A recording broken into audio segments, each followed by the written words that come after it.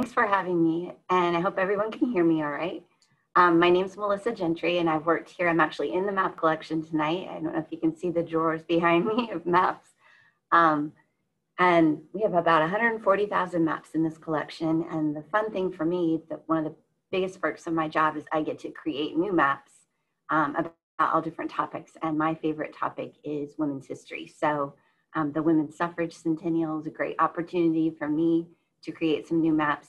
And originally, I started creating one map of Indiana suffrage history, but the more research that I've done, I've come up with more and more women, so that now the one map is actually multiple maps that have kind of like themes about them. So at the end, I'll get everyone's email address so I can send you the links to the online maps so you can see those. I basically just created a PowerPoint to show you some of the people that I've found tonight. So I'll switch over to my PowerPoint here for you 1 second.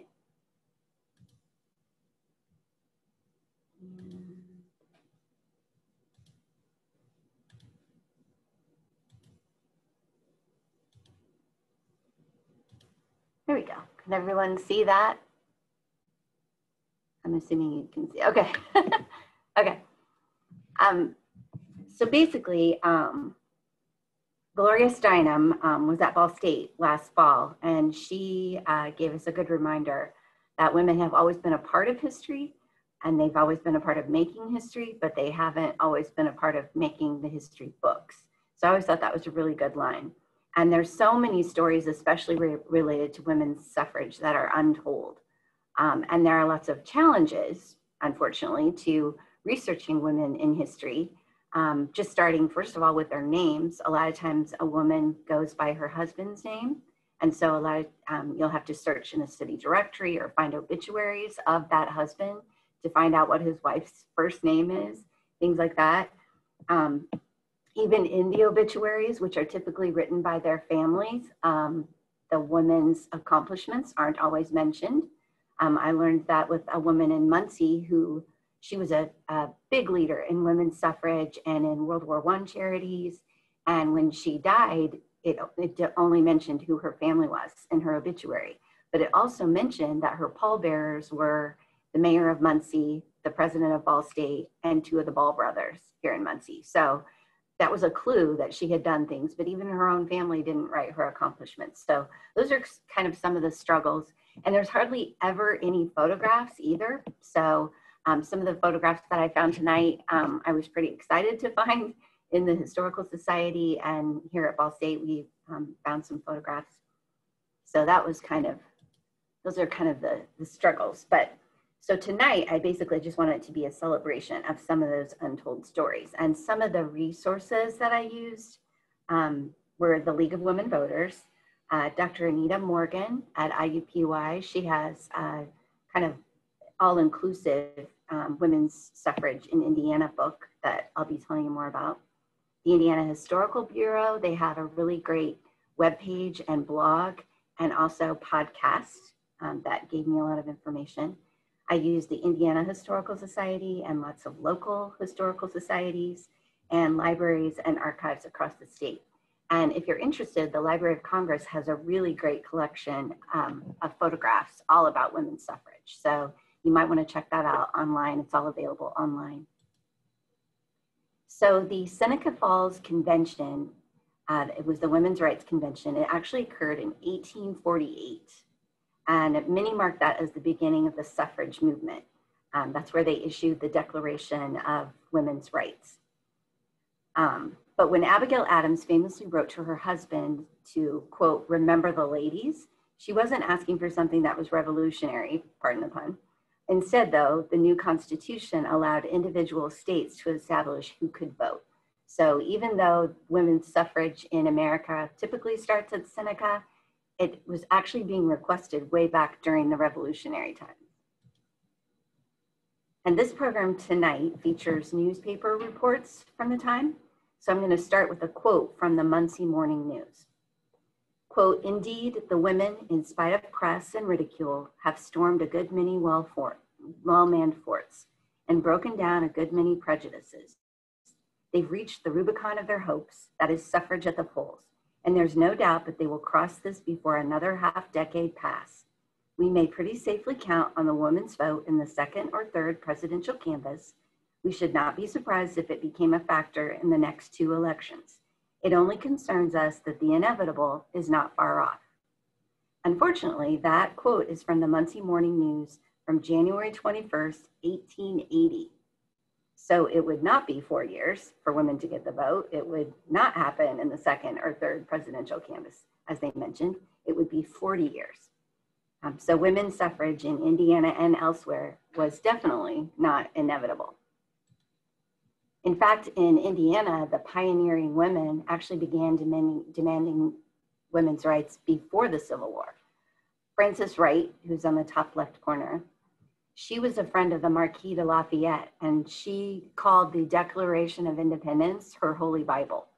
And she was publicly speaking out on behalf of women's rights in New Harmony, Indiana in the 1820s.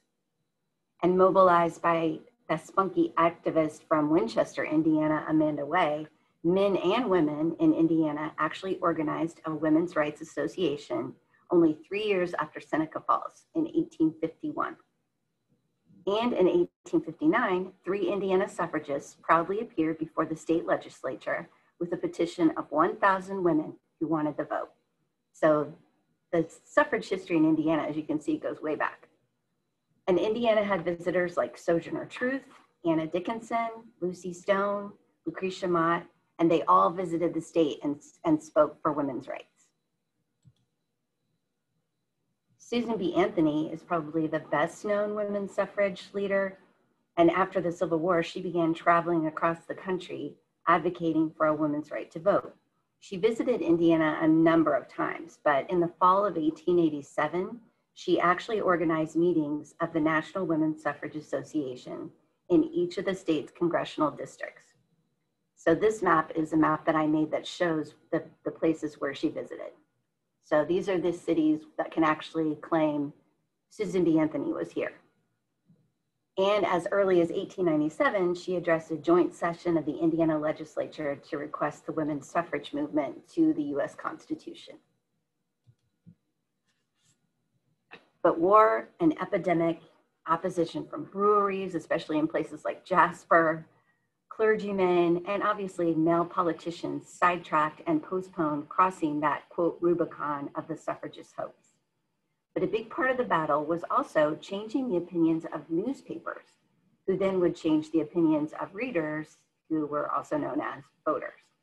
In fact, the newspapers back in the early times actually mocked the idea of women voting. From the South Bend Tribune, this is a quote: "There's going to be trouble at the polls too. No nice woman is going to cast her vote disturbed by the fear that her hat is crooked or her hair is out of curl. And it's going to cost a lot of money to fit up each booth with a looking glass, gas jet curling iron, and powder box." So in this section, I wanted to feature some of the stories that I've discovered, some of these true characters who were battling for the ballot in Indiana. And Indiana's always been a conservative state. So many of the suffragists were only comfortable with very polite, quote, ladylike tactics of protests. But some of the women from Indiana were true rabble rousers. And luckily, I am going to cover dozens of women tonight, but luckily for you, there's not going to be a quiz, so you don't have to remember their names. But just to give you some, I just wanted to tell you about some of the stories, because I think it's kind of surprising. I think you'll be really surprised by some of the Indiana women who were there in the room where it happened, where history happened, related to American women's suffrage. So we're actually going to start with an interloper from Illinois, Virginia Brooks. She was from Chicago, and she actually inherited real estate in West Hammond, which is a city that straddles the Indiana-Illinois line. Technically a resident of Illinois, she became a sensation in Indiana for the cause of suffrage. But she first set forth on a crusade to improve her hometown by ridding it of vice. Called the Joan of Arc of West Hammond, Brooks learned the Polish language and became an advocate for housing, labor, legal, and voting rights. The newspaper actually reported that unless she is killed, she will succeed at cleaning up her city. Her fighting tactics made Brooks a sensation. At the first Women's Franchise League convention in Indianapolis in April of 1912, the Indianapolis News wrote, quote, "The woman who easily attracted the most attention at the convention of the Women's Franchise League was Miss Virginia Brooks, the fighting taxpayer of West Hammond. She looks more like a high school girl than the general of a Polish army," unquote. She told reporters that suffrage was critical so that women like her could be elected mayor of their hometowns. Brooks also spoke at the Equal Suffrage Association mass meeting in Indianapolis with over 2,000 in attendance. The Equal Suffrage Club of Logansport wanted to hire Virginia Brooks to speak at one of their meetings, but they couldn't afford her speaking fee. Brooks charged $1 per minute, and she would not commit to not speaking over 25 minutes. So the Logansport Club canceled her visit, and $25 today would be about $650 in 1912. So later that April in 1912, Brooks ran for president of the school board in West Hammond, and her election and the unladylike events of that day made national news. Brooks's female supporters spent the day at the polls, encouraging voters to elect Brooks to office. However, when Hammond resident Julius Lessner appeared at the voting site, tension and violence escalated between the parties. According to an article in the Inter-Ocean, which was a Chicago newspaper, Lessner, quote, "delivered himself of a few personal views of the election to a crowd of voters. The views did not meet with the approval of the suffragists. In an instant, a score of Amazonian guards surrounded the man and physically expressed their sentiments in the matter. In about 3 minutes, all that was left of Mr. Lessner that was recognizable were a few weak efforts at resistance and a vociferous repetition of the same political views he had previously expressed. Not satisfied that they had materially changed the man's appearance, the women then bodily carried him off and hurled him into a ditch of water." So Miss Brooks easily defeated the other contestants in that election, receiving 300 out of the 500 votes that were polled. News of Brooks' victory and the actions of her bold supporters reached newspapers throughout the Midwest, but it also spread to papers on both coasts, including San Francisco, which summarized the events of the day. Quote, "The day was replete with exciting incidents from the time the polls opened until they closed, and in every case, the feminine supporters of Miss Brooks came out victorious." Another woman who became a national leader in women's suffrage is Ida Husted Harper. Ida Husted Harper was one of 7 girls who qualified in 1868 to graduate in the first class at Muncie Central Academy. None of the boys in the class qualified, by the way. She ultimately wrote for newspapers, and Harper would go on to lead the publicity department for the National Suffrage Organization, sending articles to newspapers that actually helped change the country's opinion about women voting. She was so critical to the movement because she got the newspapers to change their opinions about women's suffrage, and yet she's rarely mentioned in suffrage books. But she co-wrote the history of women's suffrage with Susan B. Anthony and was chosen by Anthony to write her biography. Harper was feisty and outspoken, but she was also very conservative in her thinking, and she didn't mince words when criticizing younger women about not their dedication to the cause, but their fashions. Harper was working on suffrage in New York in 1911. Here's part of an article that appeared in the Richmond, Indiana newspaper that year about Harper's opinions on suffragists' fashions. Quote, "Nothing has done so much harm to suffrage in the last 50 years as the way women have dressed or undressed. No woman who enters a great movement can allow herself the same freedom she enjoyed before. She's no longer responsible merely as an individual. She is the embodiment of the cause that she represents. If she's a suffragist, whatever silly thing she does is charged up to suffrage by men. Their hats alone have made them the laughingstock of the country. These ridiculous objects are without excuse in their shape or trimming. The most influential women have worn dresses on the street and in public that in places that have exposed figures, arms, bosoms, and ankles in so shameless a way that one is forced to suspect that if they have appeared modest in the past, it was only because custom demanded it and not from any innate refinement, unquote. And speaking of fashion, another Indiana suffrage leader and journalist who made her mark was Esther Griffin White of Richmond, Indiana. George Blakey described Esther in the Indiana Magazine of History, quote, "As early as 1915, Esther smoked publicly and criticized those who disapproved.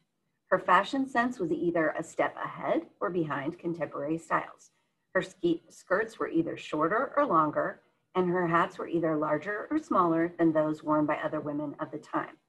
She often affected a masculine look abetted by a cane in the manner of a swagger stick. Her opinions were firm, her wit caustic, her temper volatile. She demanded cooperation, favors, and applause, yet her self-conscious detachment made her appear aloof and unfriendly," unquote. At one of the Women's Franchise League state conventions in Indianapolis, a furious debate erupted about whether the group should issue a resolution stating their opposition to the more militant and extreme tactics of British suffragettes, like Emmeline Pankhurst. Mostly, they wanted to show this opposition just to reassure offended men. When Esther Griffin White was called upon to express her views, she told the women that they pay far too much attention to the opinion of men. Quote, "What difference does it make what the men think? If they get in the way, crack them over the head," unquote. Emmeline Pankhurst and her daughter Sylvia visited Indiana to encourage suffragists in their battle for the ballot. Harriet Noble of Indianapolis on the left and Harriet McClellan of Muncie are examples of two Indiana women who protested alongside the suffragettes in England.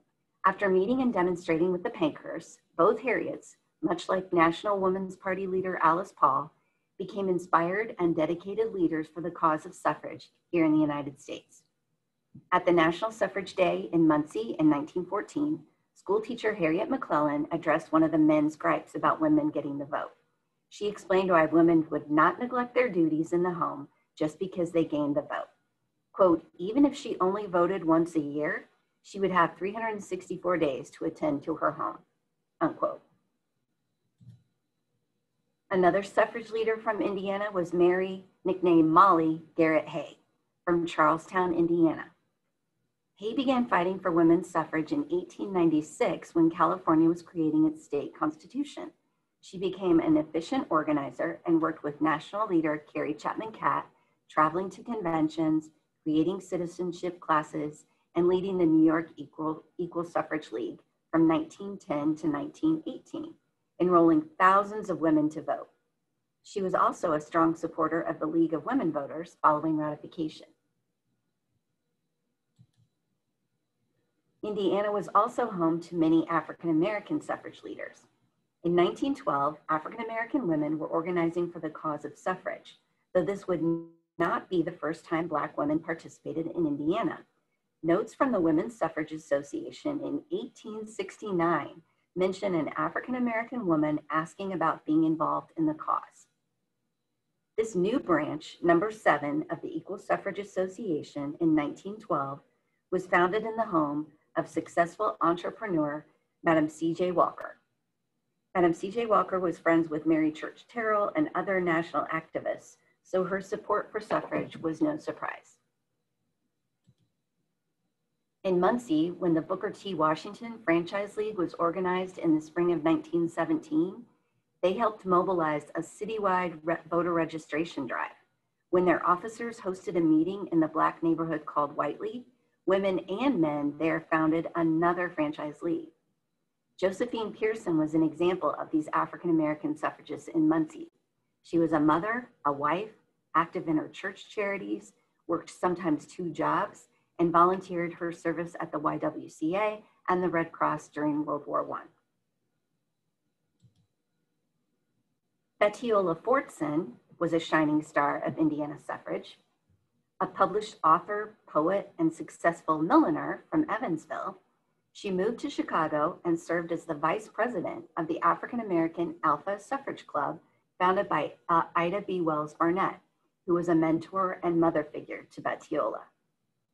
This was the first African-American suffrage club in the country, And it was this club that sent a large delegation to the suffrage parade in Washington, D.C. in 1913. Unfortunately, Bettiola was just getting started when she died from tuberculosis in 1917. Another gone too soon tragedy struck one of the unladylike characters of the suffrage movement in Indiana just a few years after she was emerging as a leader. A popular speaker was a young woman from Logansport named Sage Bell Fenton. She graduated from Vassar College in 1911 and was editor of the Logansport Times newspaper. She was an enthusiastic advocate for women's suffrage and helped organize the local franchise league. Called an active warrior for the vote, Sage hosted a public debate between herself and a Purdue professor. She published a special suffrage edition of the newspaper after first ditching a beer ad that she discovered in it, and she was making speeches around the state in 1915. She also served as vice president of the Women's Press Club of Indiana and joined the state publicity committee for the Franchise League. Unfortunately, Sage drowned in St. Augustine in April of 1916 at the age of 27. Indianapolis suffragist Grace Julian Clark eulogized Sage as, quote, a rare combination of the idealistic and the practical, unquote. And I think that also serves as a fitting description for all suffragists, idealistic and practical. Some of the tactics implemented by the suffragists were very inventive. In 1912, the Women's Franchise League and the Equal Suffrage Association were determined to create spectacle and excitement for the cause. Women drivers were one way to draw attention, and who doesn't love a parade? Dr. Anita Morgan writes about the phenomena of suffragists using automobiles for their cause in her book, We Must Be Fearless, The Women's Suffrage Movement in Indiana. Quote, women reporters and photographers joined suffragists in the field. Sometimes the street meeting followed an automobile tour as suffragists stood in cars brightly decorated with yellow suffrage banners and delivered their messages to the assembled crowds. Suffrage parades also caught everyone's attention and made for great newspaper stories, unquote. This story actually involves a trip to Hamilton County, which was apparently quite the expedition from Indianapolis back in 1912. Dr. Morgan continues, Sarah Lauter, an Indianapolis suffragist and soprano, offered the use of her car, and a few days later, on June 5th, 1912, 5 members of the Women's Franchise League made a flying trip through Hamilton County to Westfield and Noblesville for the first such tour of the state. Grace Julian Clark, Mrs. Harry Miller, Julia Henderson, Mrs. W.T. Barnes, and the car owner, Sarah Lauter, made the trip. The goal was to, quote, venture into territory where women are not actively demanding the right to vote, unquote. After leaving Indianapolis around 9:30 a.m., the suffragists held meetings and distributed literature throughout the area.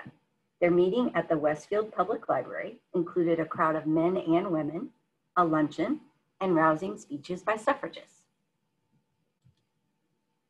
Announcing a good day's work, 3 women, Mrs. N.O. Stanbrough, Mrs. Anna Stevens, and Lizzie Tressmeyer, organized a Westfield Woman Franchise League branch and offered to organize one in Carmel.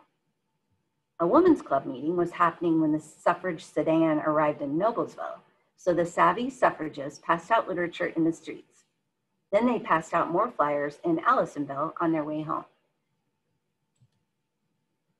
More from Anita Morgan. The next tour would be in Boone County. Mary Winter and Celeste Barnhill, accompanied by reporter Betty Blythe, addressed a group at the Christian Church in Zionsville. Even the pastor became a supporter, but a branch was not formed. Blythe believed that the opposition was in part from the apathy of the women themselves. Then Winter and Barnhill took their Votes for Women car to the courthouse in Lebanon, where speeches involved labor issues, vice, and liquor traffic. Again, no branch was formed, but a future meeting was planned. Meanwhile, the Equal Suffrage Association would not be outshined, and another suffragist legend would be born. Anna Dunn Noland of Logansport had organized the local Equal Suffrage Association and was state president for 13 years. She was a public relations genius. Posters and banners declaring votes for women were posted on barns and billboards, and she mailed hundreds of announcements to women's clubs across the state, each one addressed by hand. And pamphlets were dropped from a Zeppelin airship to the people of Logansport, telling them about her upcoming spectacular event. So on June 30th, 1912, thousands turned out for a parade following their suffrage convention. From the history of women's suffrage, it stated that over 50,000 people watched the suffragists parade through the streets of Logansport, and every business house was beautifully dressed in suffrage colors. More than 100 automobiles were in line, and a number of floats were paraded by business firms. 2 bands, a platoon of police, and the city fire department headed the parade. Miss Ruth Hildebrandt, a winsome miss of 18, mounted on a big black horse, was marshal of the parade. Another big parade was being planned for Washington, D.C. Alice Paul and Lucy Burns planned a national suffrage parade in the nation's capital on March 3rd, 1913, the day before President Wilson's inauguration.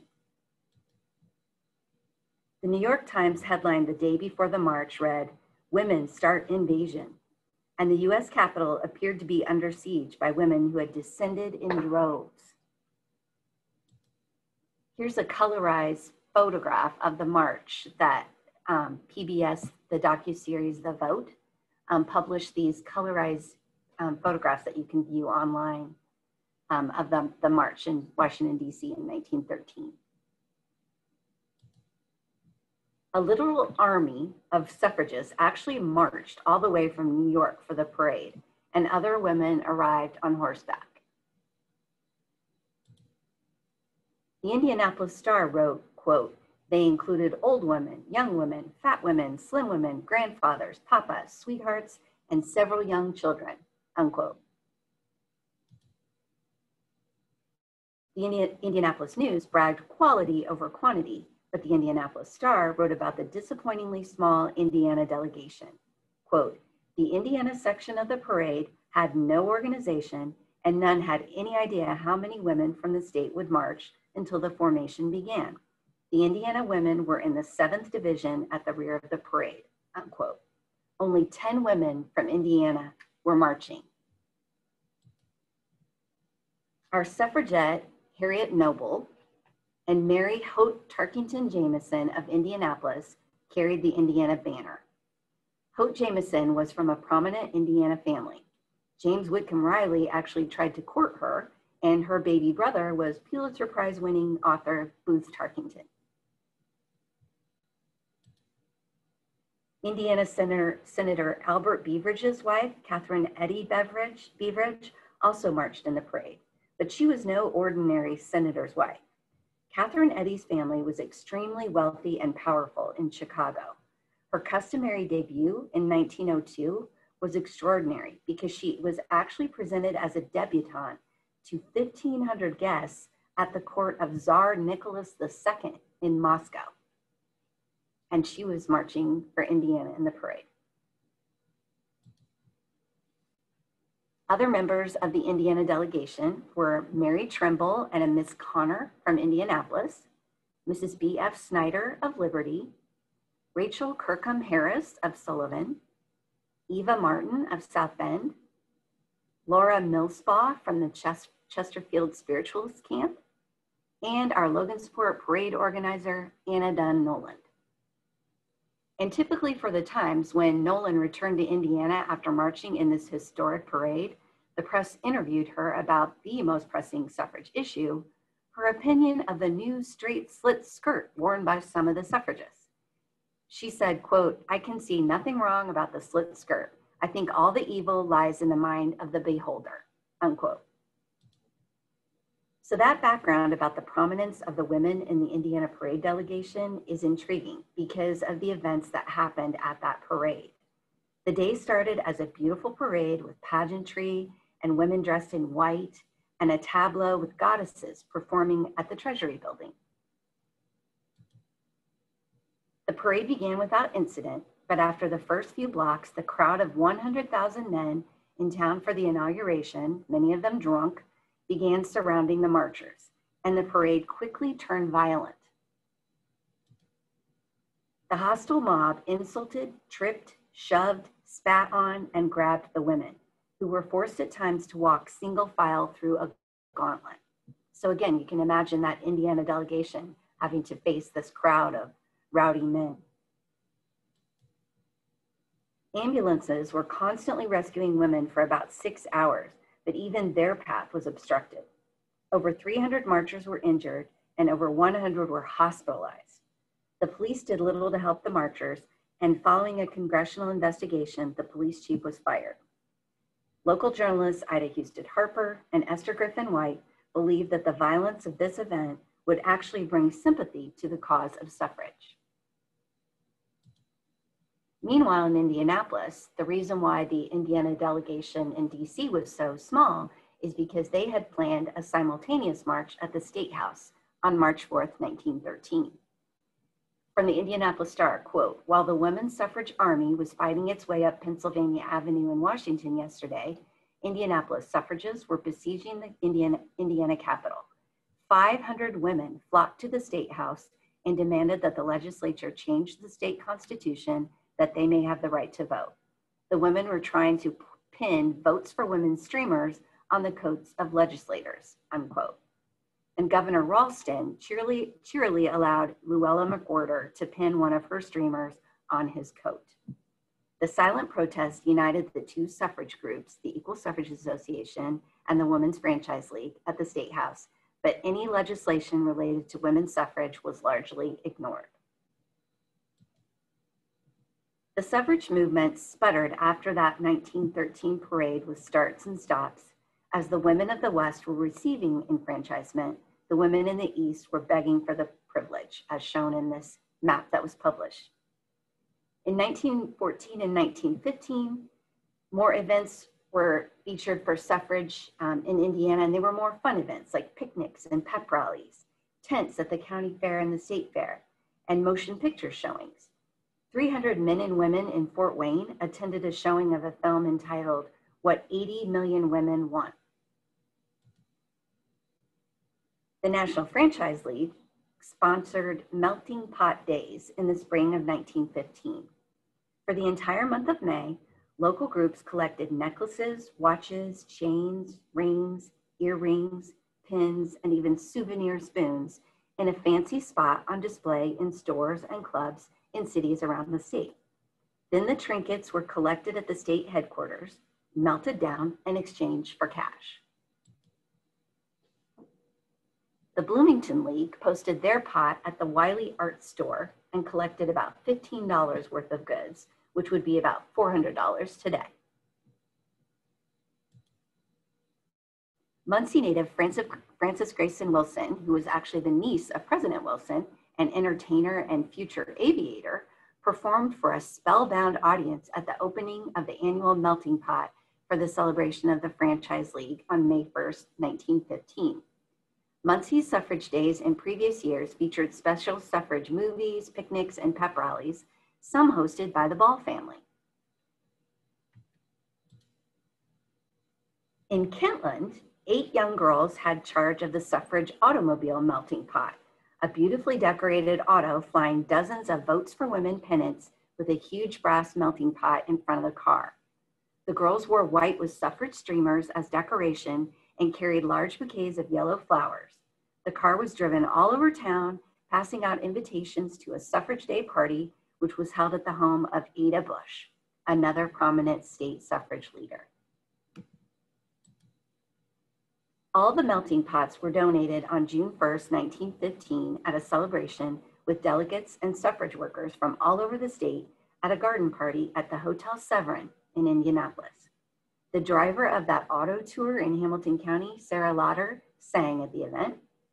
Evansville and the North Boulevard branch in Indianapolis had the biggest melting pot contributions.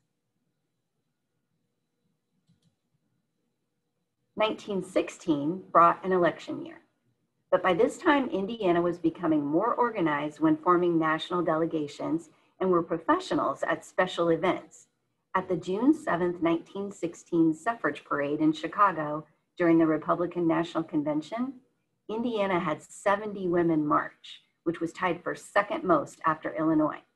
Using the same banner from the DC parade, Betsy Edwards, a young suffragist from Shelbyville, carried that Indiana banner. Woodrow Wilson was reelected in the presidential election. Alice Paul, who had organized the DC suffrage parade, again planned for publicity events. Paul organized silent sentinels to stand guard in protest to Wilson at the gates of the White House.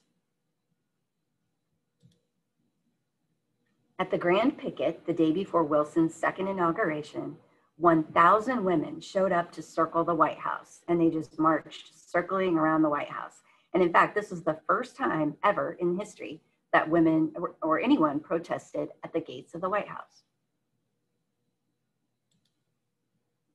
Groups of women from around the country kept these pickets going. They traveled to Washington, D.C. as reinforcements so that the protests could occur every single day, rain or shine. The protesters started getting arrested and sent to prison in June of 1917, including Alice Paul. That's where the suffragists also began their hunger strikes. The women's violent treatment at the hands of bystanders, by police, and by prison guards was actually starting to change the opinions of Americans who now were sympathizing more for the cause of suffrage. One of the silent sentinels was Nellie Barnes of Indianapolis. Her husband wrote, "Now, Nellie, I glory in your spunk and courage, knowing as I do that you are working for a grand cause, but please be careful." Nellie Barnes had her banner and took her sentinel spot along the White House gates on November 10th. She told the Indianapolis Press, "I may land in jail, but it will be to serve a good cause." She was arrested that day, but released. Days later, Nellie returned to the White House pickets, and the scene was more confrontational. This time, Nellie was arrested and sentenced to 4 days at the notorious Occoquan workhouse, where other suffragists had been chained to bars and protested with hunger strikes. Here's Nellie with her fellow suffragists at the workhouse. In April of 1917, the US had entered World War I. Suffragists were determined to work patriotically for the war while still demanding their full rights in a democracy. This is why the onlookers at that first protest at the White House were frowned upon for protesting. They were considered unpatriotic. But the suffragists argued that their violent treatment at the hands of the police was similar to that of the, quote, evil Huns of Germany, unquote. Nevertheless, the war did delay the suffrage cause. Another unexpected hurdle for suffragists emerged in 1918 and involved one of the most popular state leaders. The president of the Indiana Women's Franchise League was Marie Edwards of Peru, Indiana. She was over 6 feet tall and had a personality described as buoyant. A graduate of Smith College and from a prominent family, Marie Edwards was typical of suffragists from Indiana. She supported the more mainstream suffrage movement, carefully keeping away from the more radical factions like Alice Paul's picketing sentinels. But there was one thing that she couldn't keep away: Spanish influenza. When World War I started, Edwards managed her husband's furniture company when he went to war. In October of 1918, she was lobbying the US Senate for suffrage in Washington, D.C., along with Carrie Chapman Catt. When she returned to Indiana, she missed the Franchise League meetings and speaking engagements after being struck with influenza. Carrie Chapman Catt was also stuck in bed with the flu at the same time. Marie Edwards actually traveled to French Lick to recover, and by Thanksgiving, she was literally back in business, attending a chair exhibition in New York for her family business. When the war ended in November of 1918, suffragists believed they would be rewarded with the vote thanks to their hard war work, but instead more delays happened. So once again, suffragists decided to picket outside the White House, this time burning speeches of President Wilson in an urn. Lucille Combs of Princeton, Indiana, was one of 22 suffragists arrested and jailed for participating in these, quote, watch fire, unquote, demonstrations. Fun fact, Alice Paul awarded prison cell pins to suffragists who were jailed, and Lucille Calm's pin is actually displayed in the Smithsonian along with Alice Paul's. But finally, though, the women had gained momentum and Congress passed the 19th Amendment in the spring of 1919 to be sent to the states for ratification. When Speaker of the House, Frederick Gillette, signed the 19th Amendment on June 4th, 1919, there were 2 Indiana women in the room where it happened. Ida Husted Harper and Molly Garrett Hay.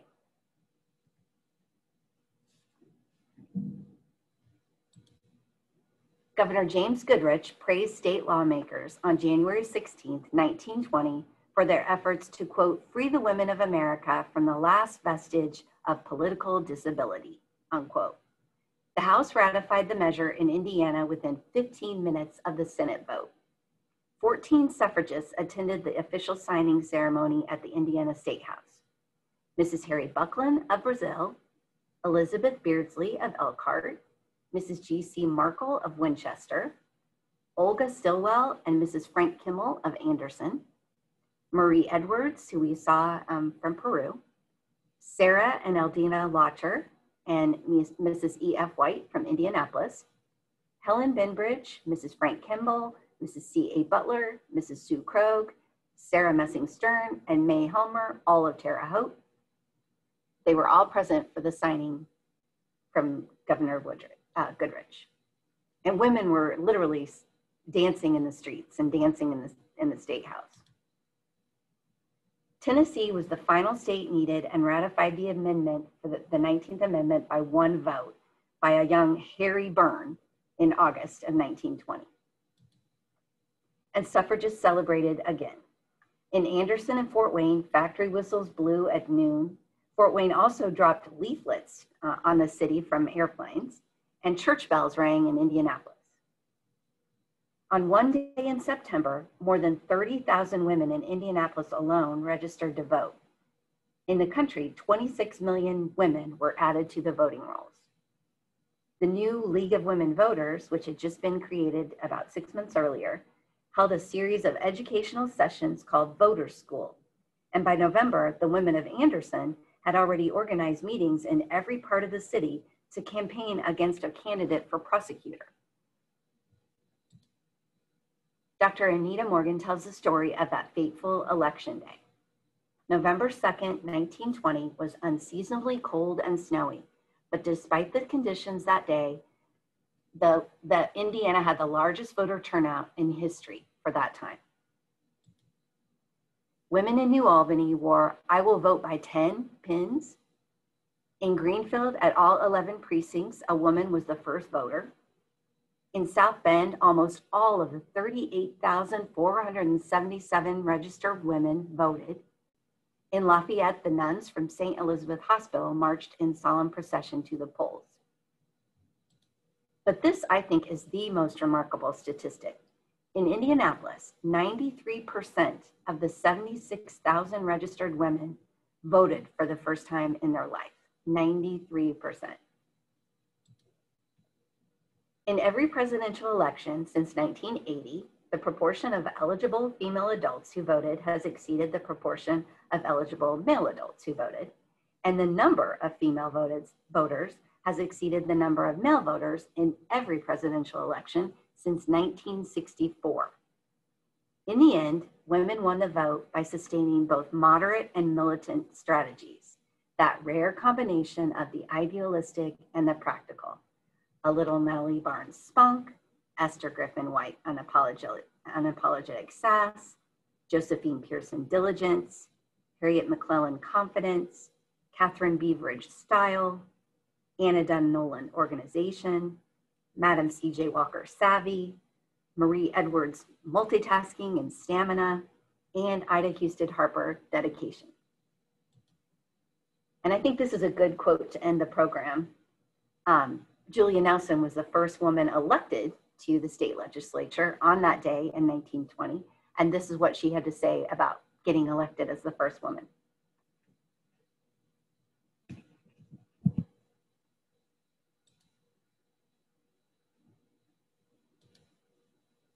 So does anybody have any questions? Let me look at the chat.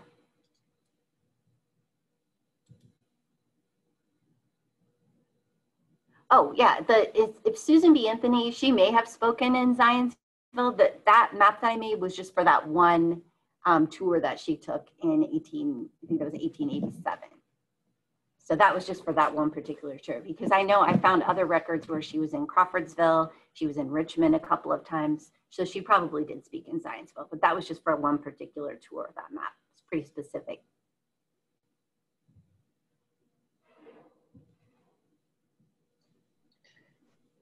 Do we have any other questions? I'm also, we have a pretty small group, so I think it would be fine if you just wanted to unmute yourself and ask a question or ask in the chat. Either one would be totally fine.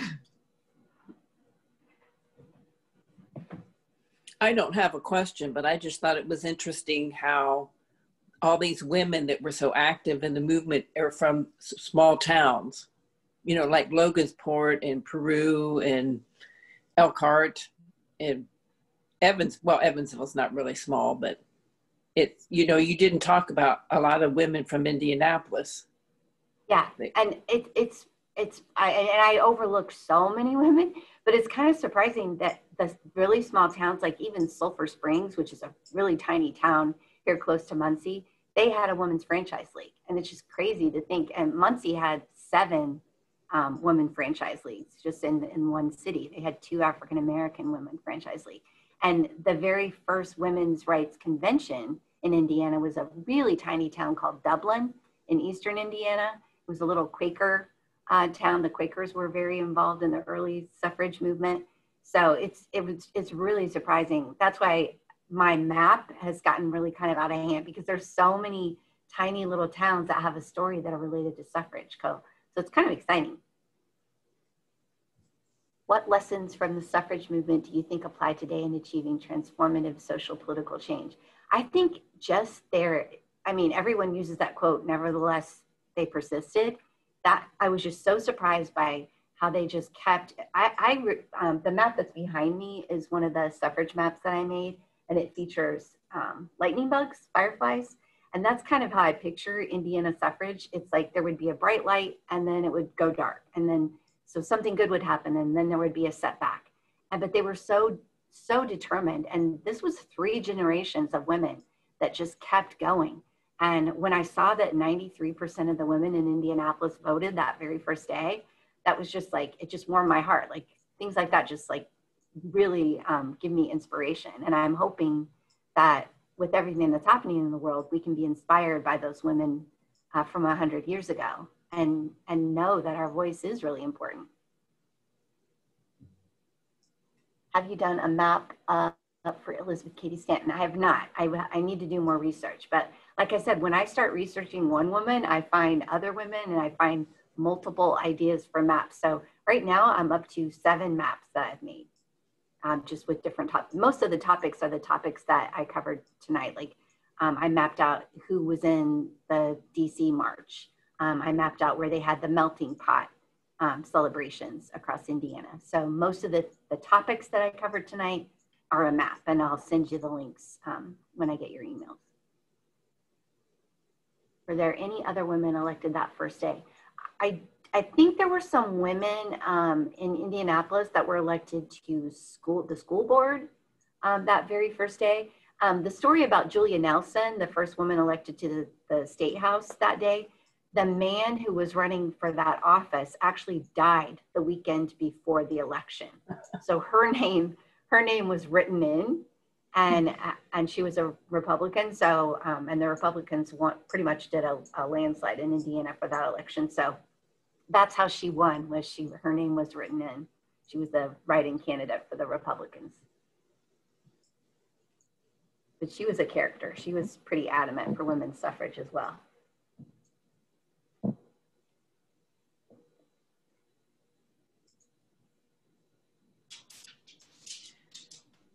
Any other questions at all?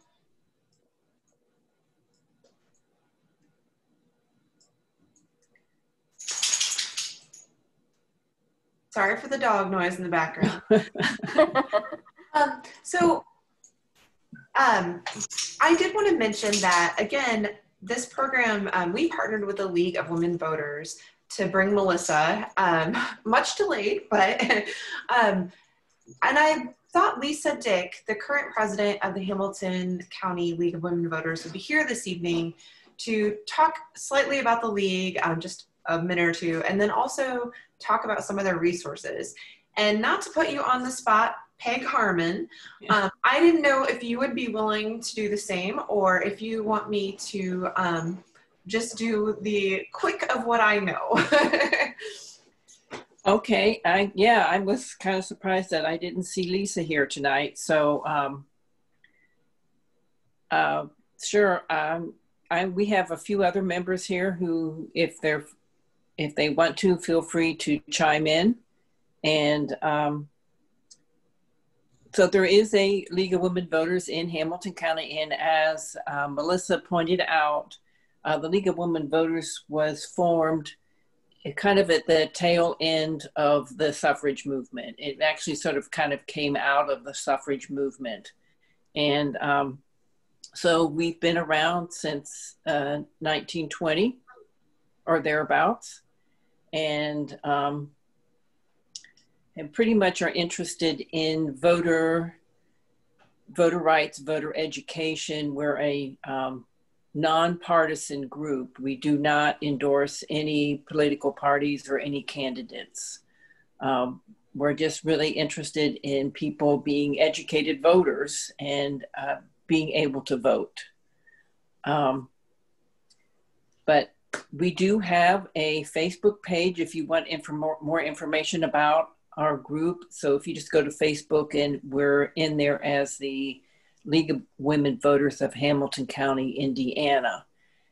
We have just started a new application which will allow us to have a Facebook page, but I don't know that that's actually up and running at this time or not. Linda, is it available now, or are we still putting that together? No, it's available. Our new website is lwvhcin.org. So League of Women Voters, Hamilton County, Indiana, lwvhcin.org. And it is up and running as of last week. We're busy populating it, but it's getting going.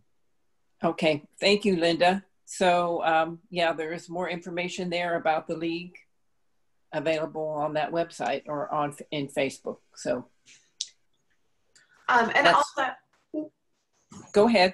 Oh, sorry, Peg. I was just also going to quickly, on the mention of voter education in the League, mention if you have not already early voted, they have a wonderful voter resource that has candidate information provided by the candidates, and that is vote411.org. Is that correct, Peg? Yeah, that is correct. And thank you very much for remembering that. Yeah. Yes. All right. So, and if you are interested in the links that Melissa mentioned, you should all have my email address. I was Sarah. I'm the one who emailed you the information for this evening's program and how to log in via Zoom. So if you just want to respond back to that and say, hey, send me the links, I will make sure that you receive the links from Melissa. Does anybody have any other last questions for Melissa or for our League members who are here this evening?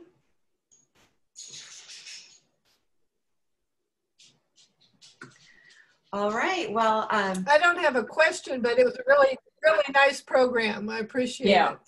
Thank you so much. Yes, I thought it was very nice too. PBS did something on women's suffrage. They have a program. I think it was a 2-part series that was very, very good. And I thought this was really nice, Melissa, because you pointed out these Indiana women participating in these programs that are also mentioned in that thing. Right. So I kind of brought that home. Yeah, I was so surprised to see so many women involved in all those national events. Mm-hmm. Unfortunately, I haven't found any pictures of the Indiana delegation at that parade. I have a friend who works at the Library of Congress, and I'm going to tell her to go digging and see if she can find something. Mm-hmm. That would be nice. Yeah. Well, thanks everyone for coming. I really appreciate it. Yeah, thank you everyone for coming. Thank you. And you might also check out the Indiana Humanities Suffrage Centennial website. I know some other libraries are doing virtual events, and that's the one great thing about virtual events is you can attend from anywhere. So there might be other speakers still doing these presentations around the state that you could possibly attend virtually. And of course, the library, we really appreciate you attending. Keep an eye on our calendar for more events this winter.